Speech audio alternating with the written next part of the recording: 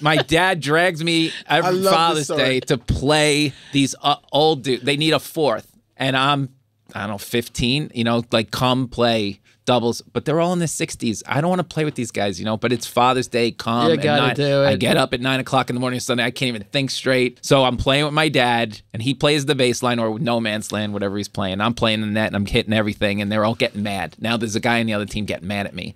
Like, you going to let your dad play? He doesn't want to lose. You're going to let him play? Or you're going to take everything?